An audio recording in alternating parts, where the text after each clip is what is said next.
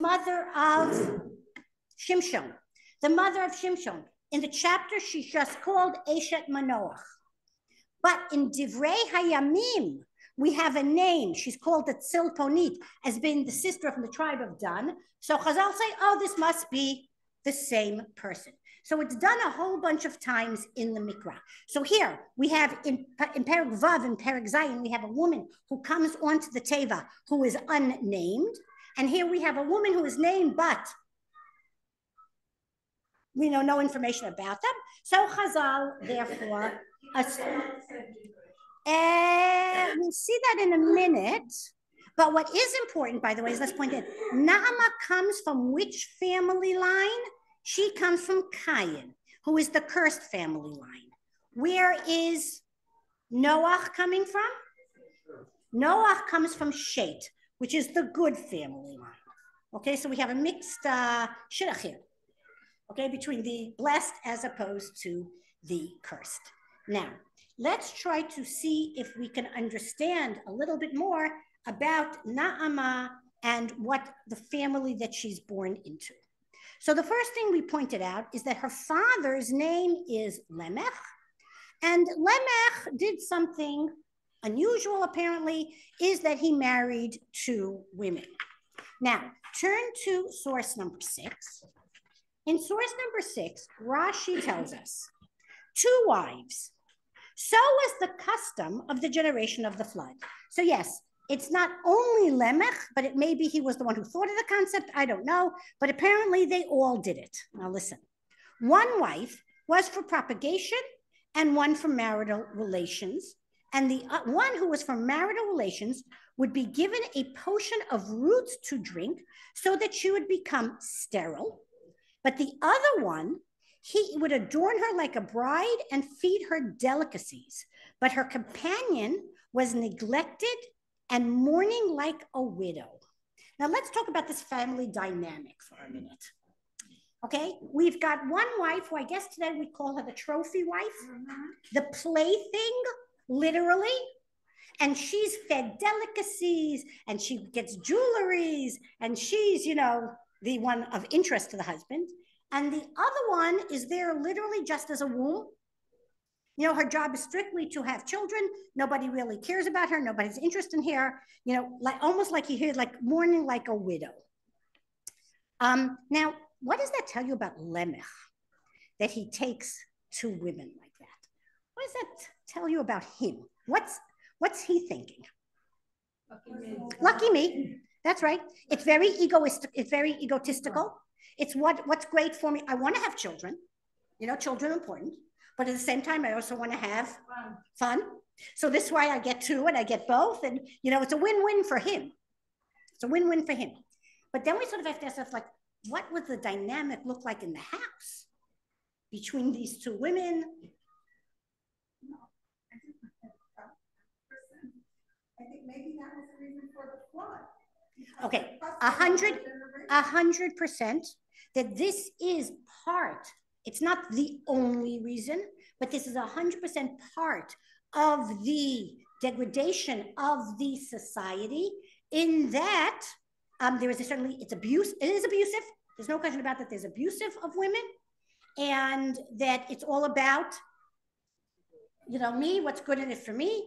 And we will notice, by the way, and we'll talk about this more.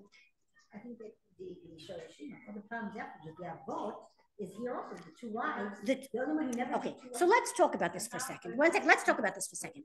There is something very different about Lemech's 2 wives and Avraham's 2 wives. What's the difference? Because she was better. It wasn't the first thing like let's take 2 wives. It's let's take 1 wife. She doesn't have children, so now we have a problem that we need to be solved. But look at all the problems that Sarah, when we question her personality because of her treatment of Hagar. Right. Listen, but I love to tell the story. One of my favorite stories is when I was a young teacher. I was teaching the story of Sarah and Hagar in a high school class in New York. Brooklyn? Not Brooklyn, Central Manhattan. And one of the girls in the class raised her hand and said, I don't understand why Torah would allow 2 wives. It's only asking for trouble. And a kid in the back of the room, raising a hand. And I call on her and she says like this, my grandfather has 2 wives and they're very happy. And she starts explaining her father was Yemenite, her grandfather was Yemenite. Now remember, I'm talking about the 1980s, so this was not that long ago that she still had a grandfather who had come to Israel with 2 wives, and she was describing how happy the family dynamic was. We're so used to, that's this about everything. You always hear the bad stories, about trips or what, well, whatever. In my head. Okay. Anyway, but we understand. What I'm trying to point out here about Lemech is his desire to marry 2 women was not out of need. It wasn't out of necessity. It was out of lust. It was out of what's in it for me. Now let's just take a look in continuing in that Rashi in source 6. Let's see which wife was which job. Ada. She was I guess what we call the miskena.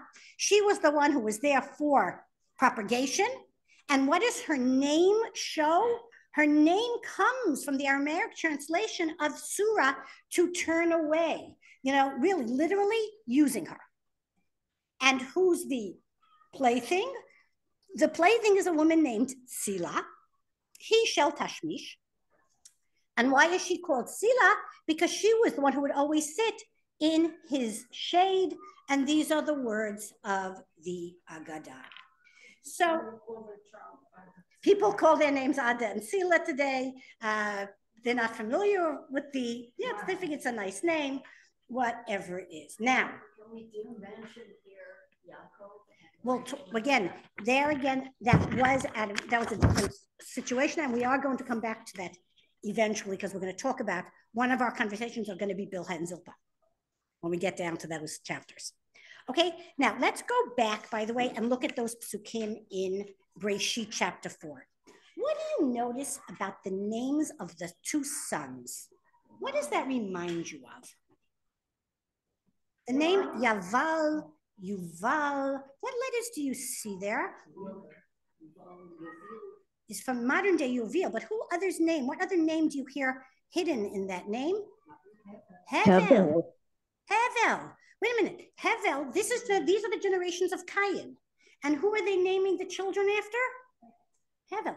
And wait a minute, what's Yuval's job? What's Yuval's job? He's that's Yuval, the first one. What's his name? What's his job? He is a Yoshev Ohel Umikneh. What is he? He's a shepherd. Who was a shepherd? Hevel. Right? Because he brings from it. So you begin to see that already in the story, we have like references to Hevel, and we sort of want to wonder about that. And there's a relationship between the 7th generation and being able that the ground will grow. It is. We'll see that in a minute, that there is a certain amount of, by the 7th generation, they start producing. Mm-hmm. That's correct. You'll notice also, by the way, that the other brother, Yuval, he is a musician. Now, what do you know about music? And I think this is an important point here. First of all, the connection between shepherd and music, where do you recognize it from?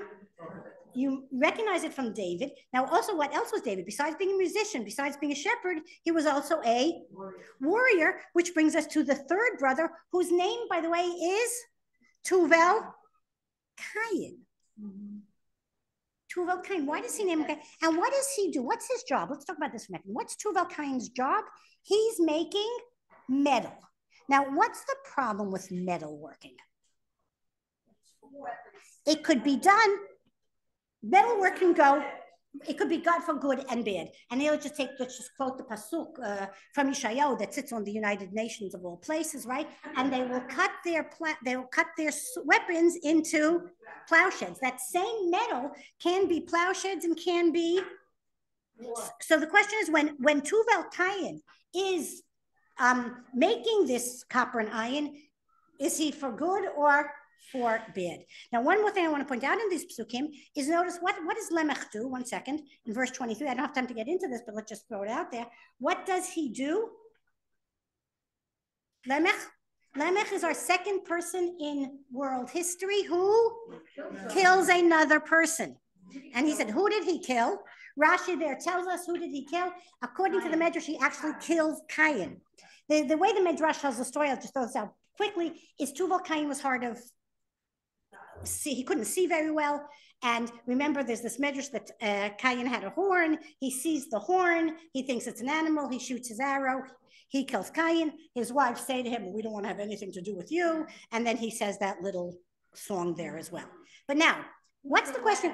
What? He was a grandson who was coming. Apparently, since he was blind, he had a grandson who was taking with him. And when he realized he'd killed his grandfather, he got so upset that he killed the grandson as well. It's a whole story there. Okay, 1 second. I just told you that Lemach takes 2 wives, one to have children and one to be the trophy wife. But it doesn't work so well, right? The second, who's the trophy wife? Sila. And what does Sila have? 2 children. She has a son, Tuvel Cain, and she has a daughter, Naama. Now, the first question I ask myself, and again, nobody says this, is how does Lemech treat these children that are accidents? No, really, I don't know what else to call them, right? Yes, yes. We do assume that they're twins, and I'll show you why in a minute. But still, I'm like wondering again how that family dynamic works. When this wife who's not supposed to have any children, all of a sudden has. How do you treat her? Right, how do you treat her? How do you treat those children? That's a question to just throw out there as well. Anyway, Sila, she's the trophy wife. She's the toy. That's right. She's the plaything. Now, what do you notice, by the way, about verse 22? Also, let's talk about the syntax of that verse. What do you notice? I think it's strange, first of all, by the fact that we have mention of Naama. Why is she mentioned, first of all? And we also have, look at this. Yaval is a shepherd. Yuval is a musician. Tuval Cain is a metal worker. And Naama. Who might be the wife, no, but it doesn't fit into this syntax of these verses. What is she doing there? Because we said because women didn't work. That was a well-known thing.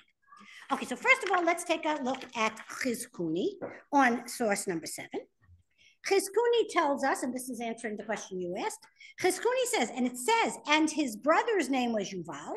From the manner in which the Torah reports their birth, it's clear that they were twins, as you picked up yourselves. If not, his birth would have been introduced with, and she gave birth also, etc. Now, he also mentions that it's customary for shepherds to entertain themselves by playing the flute or similar musical instruments. Most likely, Naama, Tuval Cain's sister, born of Tzila, was also a twin, and Tzila is not credited with having given birth twice. But now you ask the question even, how is it that she's even giving birth at all? So look here in source number 9. Well, actually, we'll do 8 and then 9. 8 is the Siftei Chachamim, who explains Rashi, and says, she was given a portion that would make her barren, so she would not lose her beauty. So you might ask, if so, why does it say that Tzila gave birth? The answer is she gave birth before she drank the potion. Or, I think then the second answer is better, which is more likely. Another answer, it says Tzila also gave birth, teach that even though she took the potion, we know that birth control only works. Even in this day and age, it works only 98, 99% of the time. And so there too, she gave birth anyway, as the potion did not affect her. Nachon. Just go right on right. Now look at source number 9. Source number 9 asks the question that many of you have been asking. And that's, how does Rashi know that this woman, Naama, is actually the wife of Noah? Like, why connect it? So you might ask, how did Rashi know this? So therefore, all of those of you who had the question, Siftei Chachamim had the same question. The answer is, she is called Naama because her deeds were pleasant, from the word Ne'ima, similar to Naomi in the book of Ruth, Noam, you all know people with names like that. And she behaved modestly. I don't know where he knows that from, but if so, why would she perish in the flood and not be saved like Noah was? Perforce, she was Noah's wife and thus saved from the flood. And so there's a little bit of logic like this, you know, a little backward logic. Okay, how do we know that she's Noah? Well, the wife of Noah was saved. If the wife of Noah was saved, she must have been righteous. If she must have been righteous, then, oh, well, look at this. Here we have a righteous woman named Nima, so it must be her. Now listen to another proof Rashi gets. Listen to this one. Another answer, Rashi's proof is the fact that this woman is mentioned where other women were not. By the fact that she's mentioned, it has to be significant. And why is this? Because Naamah had 3 brothers, Yaval, Yuval, Tuval, Cain. And Tuval Cain was wicked, as Rashi previously explained that he produced weapons for murderers. But Yaval was righteous, dwelling in tents, according to Rashi's first explanation. Also, Yuval was righteous. So therefore, 2 brothers were righteous and 1 was wicked. Everybody get that? She's got 2 half-brothers, 1 full brother. 2 of them are wicked. 2 of them are righteous. 1 of them is wicked. And look at this. Noah has 3 sons, Shem, Ham, and Yafet. Shem and Yafet were righteous, as Rashi explains in Parshat Noach, and Ham was wicked, as it's seen here. Now, so what do you think? She has 2 and 1 brothers, and we all know Torah always feels that if you want to check out a woman, you always have to look at her brother. And look at that. She has exactly like her brothers, 2 sons that are righteous and 1 that's wicked. So Siftei Chacham says this is where Rashi gets the fact that she must have been Noach's wife. No, I think it's a little bit similar to that thing is how do we know that Yaakov wore a black hat? Because it says that Yaakov went out. Would he go out without his hat? You know, I think it's a little bit like that, like you make the dots and then draw, right? That's the picture.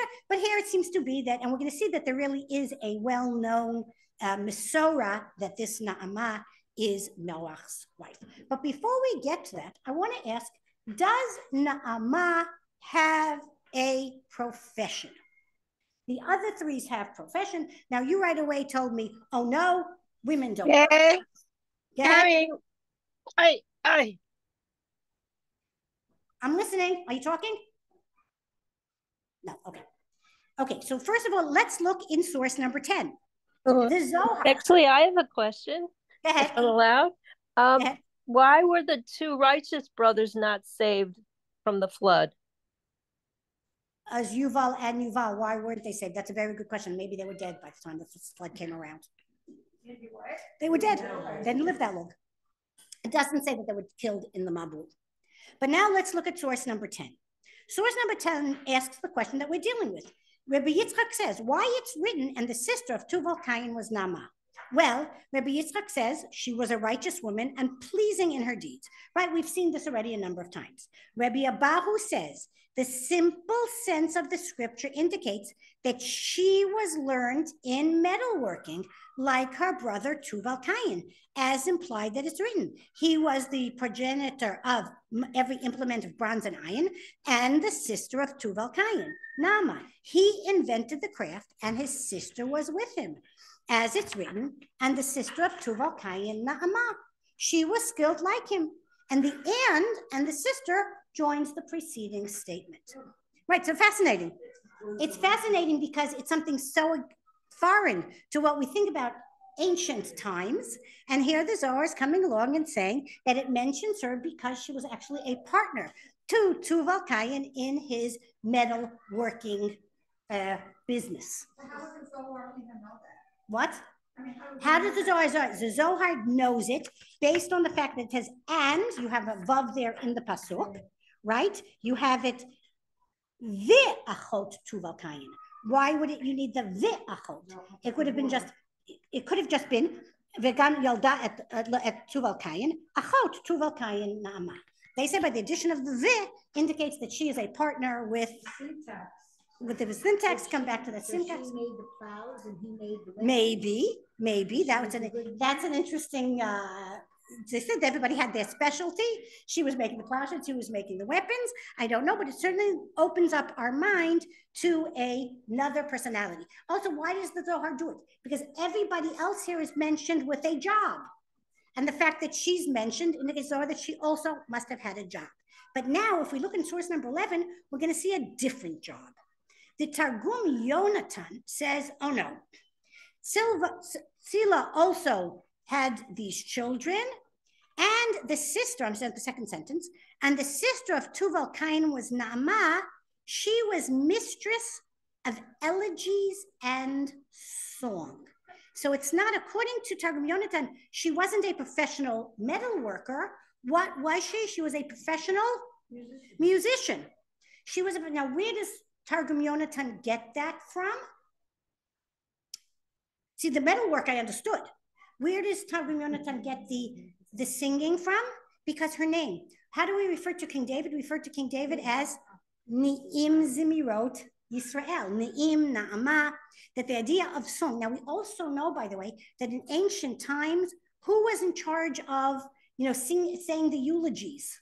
There were women whose jobs it were to go out and cry. They were professional criers. They were professional mourners. And we do have them mentioned a number of times in the Mikra. And so here too, the idea is it's coming back to Na'amah, that idea as well. Now, I want to point out also something else. Like here we're talking, as you pointed out, we're in the 7th generation, and now we're talking about developing the world. Now, if any of your children came home and said to you, Mom, Dad, I'd really like to be a musician, many of you would say, well, that's really lovely, but get a master's. You don't view musicians. Right, that's a spare time. I can do that in the evenings. Get a real job. My mother said that's why I was like, there you go. She wanted to go to, what's that famous school? Juilliard. But in the end, you're going to cross the street. Okay, there you go. So that's how but you see, but what's interesting here is that the Psukim are talking about the development of the world.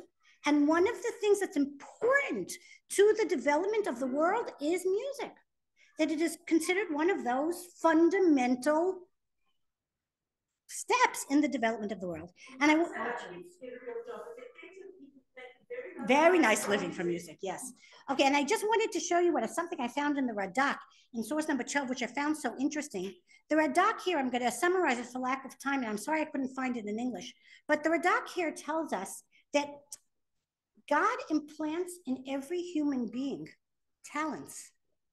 And it takes time for those talents to come out, and then you have a responsibility to identify those talents and develop them. And he says that's what's happening here. You have the guy who's being drawn to shepherding, and you have another guy who's being drawn to metalwork. You have somebody else who's being drawn to music, and that those are things that are implanted into everybody, and it's just a matter of, developing them and bringing them out. I thought that was a very modern idea that we find in the Radak. But what this would tell us is that she has a soul of what we would call a poet, of a musician, of something. Now, if you look at source number 13 is academic work on, actually it's on Tehillim, but he is a biblical scholar, Nachum Sarna, and he says, the text records the birth of a daughter named Na'amah Tulemech. No accomplishment is ascribed to her, but since it's rare for daughters to be mentioned in the genealogies of the book of Breshit, it may be assumed that she was the subject of a well-known legend. In other words, Torah doesn't have to tell you what she does because everybody knows, right? How Israeli is that? We don't have to tell you, everybody knows. An ancient Jewish tradition fills in the gap. It holds her to have been a professional singer of religious music.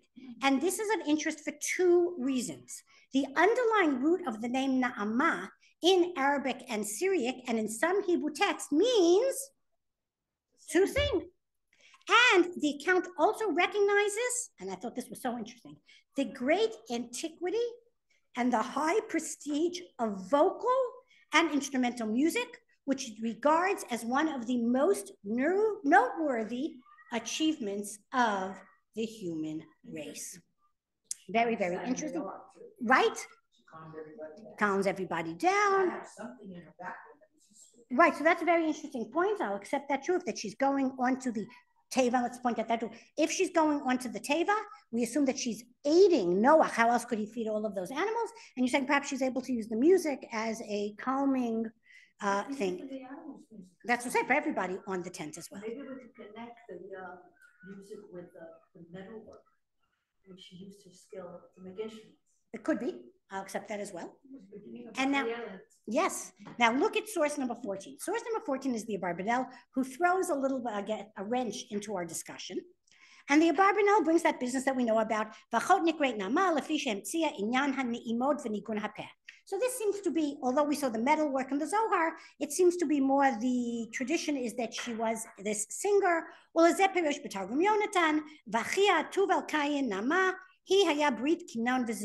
She is the one who created music, vocal music. It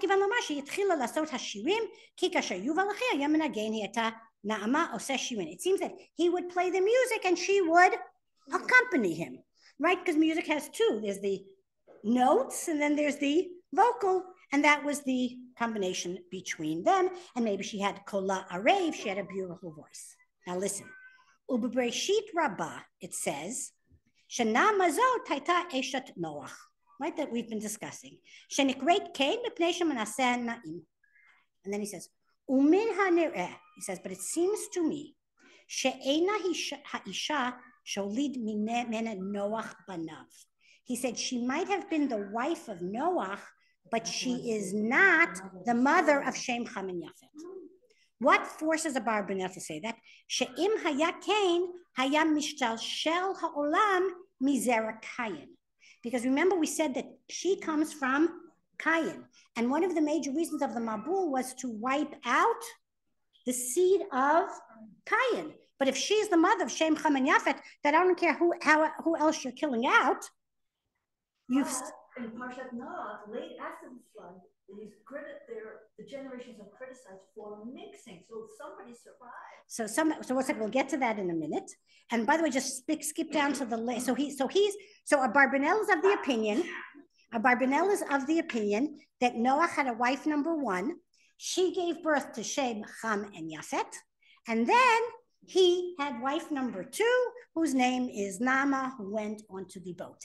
Now, what's he basing this on? Logic. He has no, right? Where's the first wife? Right, we don't mention her. We don't know about her. But I want to show you the last sentence of the Abarbanel. She missed the boat. Look at the last sentence, by the way. It doesn't say that. One second, I'm going to get to it. Let's just look at the last line in the Abarbanel. The last line in the Abarbanel says also, by the way, if you look at these names of the boys, similar to Hevel. Why was he called Hevel? Because he was here today and gone tomorrow. All of those names, Yaval, Yuval, Tuval, and that perhaps answers the question we had. Lirmoz, Shekulam Yavo Libiloi Vahashchata B'Mabur. That the last line in the Abarbanel. You see it? That their names also indicate, short-lived existence. Okay, let's sort of sum up. What do we know about Nama until this point in time? She seems to be a woman who's born into a complicated family situation. Let's call it that. She is a sister to talented brothers. She herself has some sort of talent, and her siblings have all been named for Hevel, short-lived, etc. And this causes us to basically say that, as we pointed out, that if she is indeed saved, she is saved because of her righteousness. We pointed out earlier that why do they go onto and this goes back to what we started with, she goes onto the ark with her husband, but separated from her husband. It's a sort of like holiness in order to, counterbalance her parents. Perhaps you could say that as well. And another proof, by the way, that she is righteous is if you look in source number 17, again, I'm not going to read it inside, but here too, Rashi explains that everybody else in those generations had children when they were 100 years old. All of a sudden, Noach is having children when he's 500. Why? So he says here, Rashi, that God wanted to make sure that Shem, Ham, and Yafet were still children. And in that way, first of all, they would not deserve to be punished, because even if they were bad, they still haven't reached the age of punishment. Also, they don't have tons of other children because there's a limit to how much room there is on the. But what's important to me about that Rashi is Rashi specifically says that if you got on the Teva, you deserved to get on that teva. And let's take a look at source 19, by the way, is the Ramban. Again, I don't know what happened to it. It sort of disappeared. It is the Ramban in Breshit. You have it, you just don't have the word Ramban. I said that disappeared. Oh, you know what? Before we do Ramban, this will be clearer. Look at 18, by the way, before we go further. Look at 18. I gave you the family line. Noah is the son of Lemech, the grandson of Metushalach. Naamah is the daughter of Lemech, the granddaughter of Metushael. Now, when you read the Psukim, you don't get that because you don't see it so close to each other. What does that say to you? And by the way, no, he didn't marry his sister. We know that. They're two different Lemechs. There are two different Lemechs. Everybody clear? Remember, Noah is from Shet. Naamah is from Cain. And those of you who know that if you speak Sephardic Hebrew, Chet and Ayin are very, they pronounce the Chet as a. So if her name can not only be Naamah, but her name could also be Nechama, which is really the female version of Noah. Which, so again, what I'm trying to say is I think there is a mirror here of Noah to his wife. But now let's look at these. So if you want to add it in, it should be source 19. It's the Ramban on Breshit, chapter 4, verse 22. I'm going to go back. I only was able to find a little bit of an English, so let's look at the Hebrew. So the first thing he brings is what we're talking about, that it is achot Naamah. Second sentence, Bereshit Rabbah, Yesh Omrim Ishto Shel Noach Hayta. Again, as Nachum Cerner said, this was a very well-known legend. V'lama haya karim oto Naamah. And why did they call her Naamah? Shaya ma'aseha na'im v'na'im. Her ways were pleasant. And she must have been an extremely well-known figure. She herself was righteous, and she gave birth to righteous children who belonged to be named Ulachen Yiskarena HaKatuv. And the reason all of this, you have to assume it, is because the fact that she is named the Imkain, and therefore, against Abarbanel, look at this next sentence, Nish'ar l'Kayin zecher ma'at ba'olam. And therefore, Cain's genealogy was not completely wiped out, but there was actually a little bit of Cain who stayed in this world. And now look at DNA. But now look at source, and here you're going to see something interesting. Look at source 21. Source 21 is a small piece from Rav Tzadok HaKohen Milublin. You've heard people talk about Rav Tzadok, and in his parsha, Parshat Vayelech, on Shabbos Shuvah, that's the parsha that we read Shabbat Shuvah, he says like this, V'chein matzinu b'Kayin. We also find Cain, shebe'emet ho'il teshuvato. You all know that after he kills Hevel, and God says to him all those terrible things that's going to happen to him, he turns to God and he says, Gidol avoni minaso. Is my sin too great to bear? And there's a machloket, Rashi Ramban. Do we read it with an exclamation point? Do we read it with a question mark? But whatever. So here, according to this, proves that Cain really did tshuva. Naamah ishto shel Noach hayta v'yatsa mimena kol ha'olam. He says this has to prove that he must have been okay because his descendant went onto the teva. All of life came out of her. Even Avram Avinu alav hashalom v'chol umah ha'Yisraelit. He says, right. So that's what I mean. It goes against the Abarbanel, and not only does it go against, right, it makes much more sense. And also, one second, but also it teaches us a tremendous lesson here. Naamah, her brothers were bad, her society was bad, her everything that she knows, but yet she is somehow able to choose otherwise. And Noach too, but you can even say that she had the DNA, to choose otherwise. And she is Naamah. She's not Hevel. She's not Yuval. She's not Tuval. She is somebody different. And what it proves to us that despite the violent, oppressive nature of the society around her, And despite her difficult family makeup, she is able to choose differently. And she gets onto the Teva, and she becomes the mother, eventually, of Am Yisrael as well, and of the rest of the world. We had this before with Laban. Look at the girls with Laban. Right. We have other times where this comes as well. And listen, I think this is very pertinent. Wait a second. You never anything about it. We're not finished though. Wait.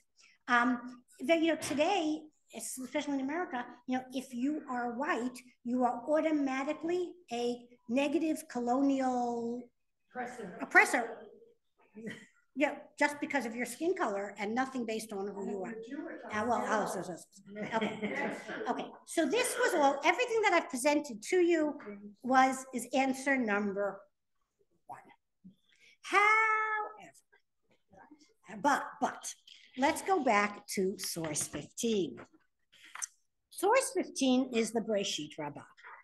And the first thing the Breshit Rabbah brings is what we've brought till now, that Naama is the wife of Noah.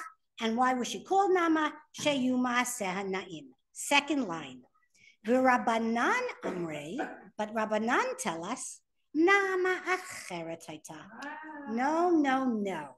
There's the wife of Noah. Maybe she's named Naama, maybe she's not named Naama. That's not. This woman that we are mentioning here in Breshit chapter 4 is Naama Acheret. V'lama hayu korim oto Naama. Why is she called Naama? Shahita mina emet. She would sing bitov la'avodat kochavim. All of a sudden, she would play music, but for idol worship. So that, wait a minute, she's not this tzaddiket that we have been presenting until now, and that this woman is no different than the rest of her siblings and the society that's around them. And one second, to make this even more complicated, go back into source 19, which is where we were in that Ramban that the name disappeared. If you look in the middle of the 4th line from the bottom, it says, Umedrash Acher. You see in the middle of the line?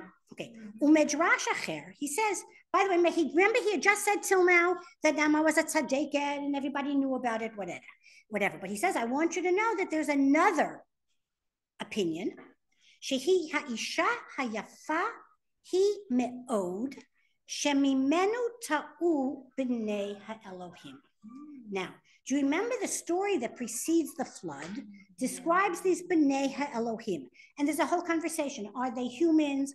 Are they angels? But whatever they are, they see the daughters of man and abuse them, kidnap them, have children, whatever it is that they do with these children, with these women. And according to Ta'u B'nai HaElohim, they sinned. They sinned with these wand. They put that wand. Now, the first opinion that Ramban is bringing here is that who is the woman that caused them to sin? Naama. Wait a minute, it gets better. Wait. Vihi hanirmezet b'pasuk. And that hint is in the pasuk when it says, "Vayu b'nei Elohim et benot Adam." It says in the pasuk that these b'nei Elohim saw the daughters of man. Kamoshen uskar b'perek Rabbi Eliezer.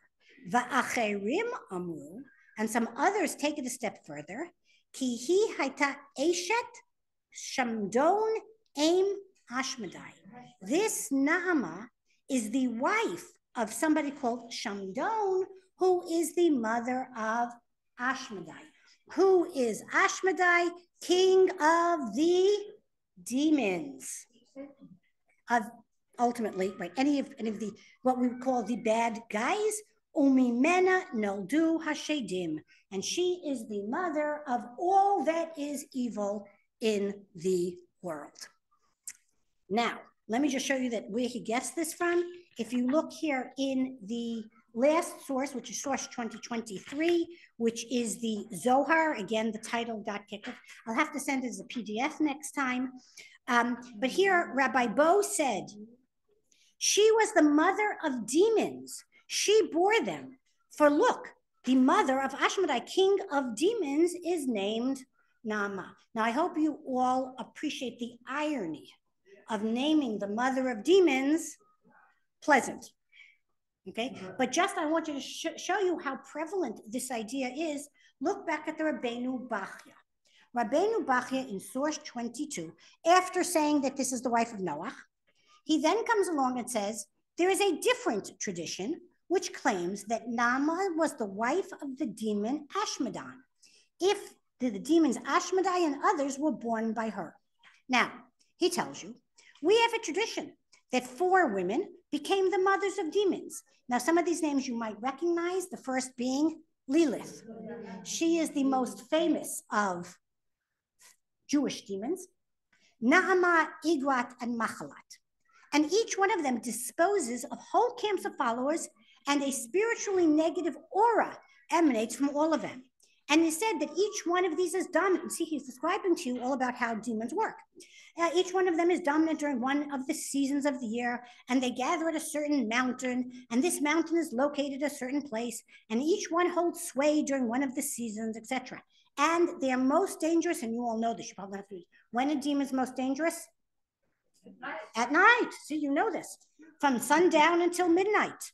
They and all their members of respective camps. Now, Solomon, you all know, how many of you, I have a book at home like this called Solomon and the Demons and Ashmedai. They're great stories. Isn't so, maybe.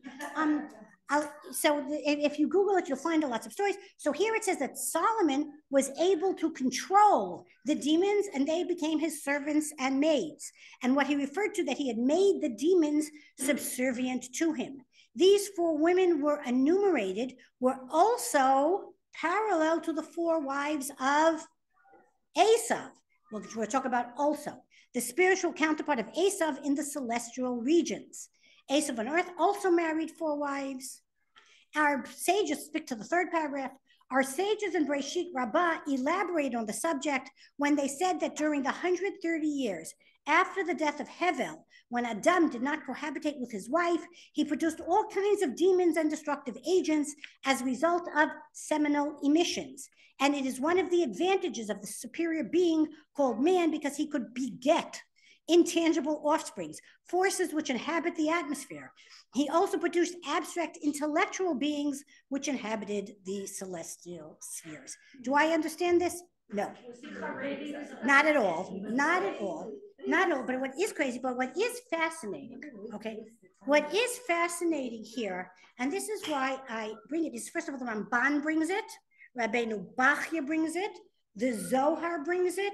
Some of the Kabbalists in the medieval ages brought it. Rav Yom Tov Lifman Heller, the Shla, the Shach, a whole bunch of people talk about demons. Demons, though you all understand, are a code word for the Yetzer Hara. And in the medieval ages, I think they used to like scare people into behaving. You want to keep demons out of your house? Put a mezuzah on your door. Like there are all kinds of things like this where like you want to like scare people into keeping mitzvot by, do mitzvot, because if you don't do them, then the demons are going to get you. Now, yes, okay. And by the way, this became a mutual discussion. Remember, the Christian church accused Jews of being demons, and the Jews accused the Christians of being demons. Right? This was, people got sick because of demons. It was a whole, they didn't know what germs. Life was very different. They used to make all kinds of also kameot, against demons. And I need to even tell you that I had a grandmother. Who used to make some sort of garlic potion that you put under the baby's crib to scare away the demons. Like idolatry. My father, and that's why I don't know how to do it, because this was my father's mother, and my father kept saying it was idol worship, and therefore it died. My father said it was idol worship, and therefore it went to the grave. It went to grave with my mother. Okay, could have been useful. Okay, so now the red ribbon is part of that. Square with the ayin hara is part of that same concept. Now, we have presented here today, based on one pasuk Va'achot tuvel kayin Naama. And we have talked an hour about this mysterious personality. And we've seen two different gishot to who this woman is. Now, a very simple way of saying is that they are really just two different women with the same name, and that becomes a very easy solution. The alternative, though, and I think this is perhaps a message that whether they're demons, not demons, whatever it is, but essentially we all know how, that you really can't have good unless there's evil. And these men who are being wiped out, when you talk about Yetzer Hara, you still need that Yetzer, because that's what is bringing about the development of the world. Music, instruments, metalwork, whatever it is, so that you do need that as well. And that becomes, I think, perhaps she becomes the perfect example about the complexity of human nature. And I think that's true about women in general. Are they viewed as good or bad? Is every human being that way as well? And I think here the idea of saying is Naama, we could view her as a tzaddiket and as being worthy of being saved, but at the same time, we can also view her as the root of evil. And the choice, I guess, becomes what? They like making email. Here, I'll throw something out, a new idea I also discovered when I was preparing this, is that the demons come at night, right? And they specifically attack men more, and they specifically attack men in their sleep. Good. Now, you all know that there's a well-established custom among Ashkenaz. Now, by the way, we're saying about demons, I don't know enough about Sephardic Jewry, but the demons were very present in Ashkenaz. Now, in Ashkenaz, they used to grow the boys' hair till they were 3. So today, people say that it has to be about Erla and 3 years. But I found a source that says that they were growing their hair to confuse the demons, that they should think it's a girl and leave the baby alone and go after which is fascinating. Just get washed away. Yeah, they also have super sisters too. I'm saying, that's their job. Yes. No. Naama is never mentioned by name as the wife of Noah. It is all the tradition because of the law of conservation of personalities. There is another woman named Naama. I should mention that. We do meet another woman named Naama, who is the wife of Shlomo, HaMelech, who is the mother of Rechavam. Naama HaAmmonit is her name. So, and we do have Nomi in Megillat Rut. So, no, the timing is too long. So I hope that this has presented a new idea. Next week, we talk, so I'm giving it to you for homework so you can listen. Next week, we talk about Haran. Because let me also just, correct. Again. Fortunately or unfortunately, many of the mysterious personalities are women. And I don't want this course to become biblical women. So I am looking for mysterious men as well. And we're going to be talking next week about Haran, the father of Lot, the brother of Avraham. So as you're reading Parsha this week, see what you can take out from the Pshat. See what you can find out about the Pshat. Well, no, well, it's the end of Noah, right? It is the end of Noah. And a Haran place. Sometimes I have to take certain liberties. Thank you very much.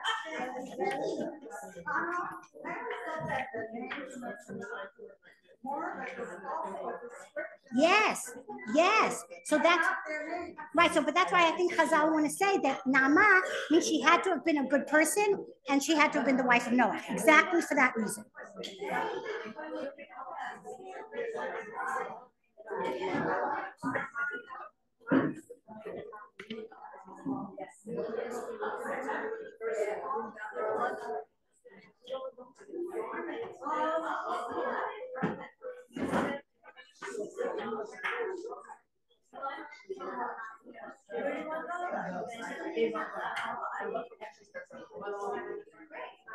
hard to sign on.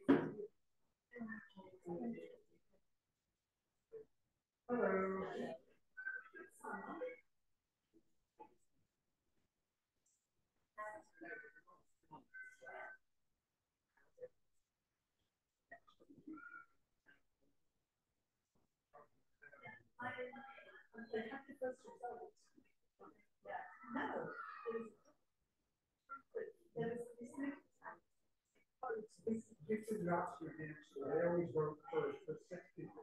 And then 6 people, and then 3